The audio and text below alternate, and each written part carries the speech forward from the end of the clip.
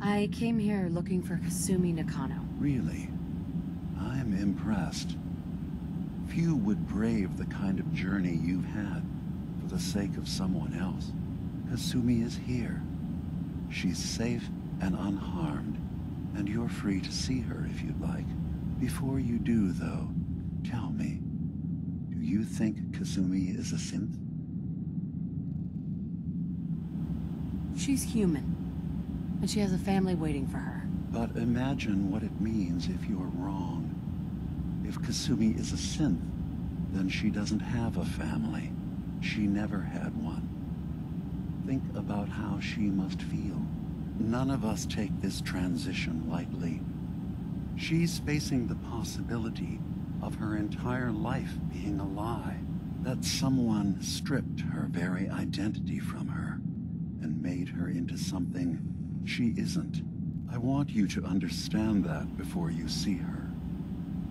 She has a chance here to live as a synth, not hiding, not pretending to be something else.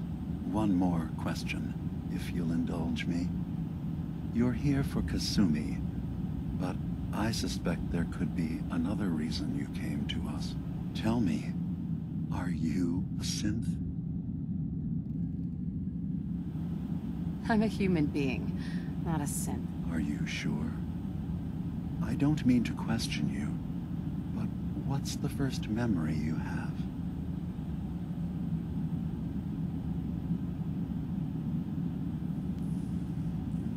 I remember being in my house the day the bombs fell. We ran to the vault. We were frozen. I was the only survivor. No memories before then? Just a single day and then waking up alone? We so easily accept what's presented to us as the truth, don't we? Isn't it funny how a memory can feel like a whole different reality? People, places, even sounds and colors can change.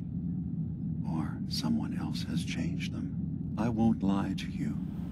There will always be other explanations. Trauma, disease, the background radiation.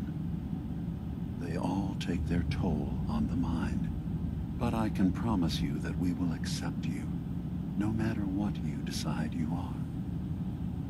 Thank you. You've given me a lot to think about. I'm glad to hear it.